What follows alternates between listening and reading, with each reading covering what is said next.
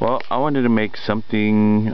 I heard that graphite was a good conductor, so I tried this one, added graphite to this water here, and see how this works.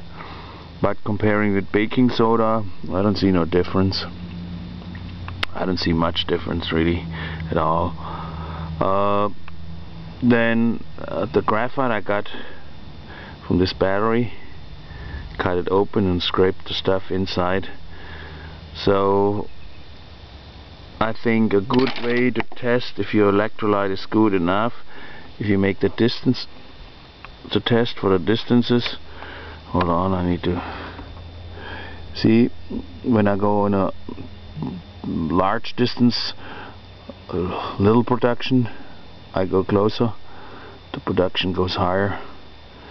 So it means I still have resistance in this electrolyte, and I still have to add more of whatever I use as a electrolyte. I'm using baking soda. That's my conclusion after all these tests.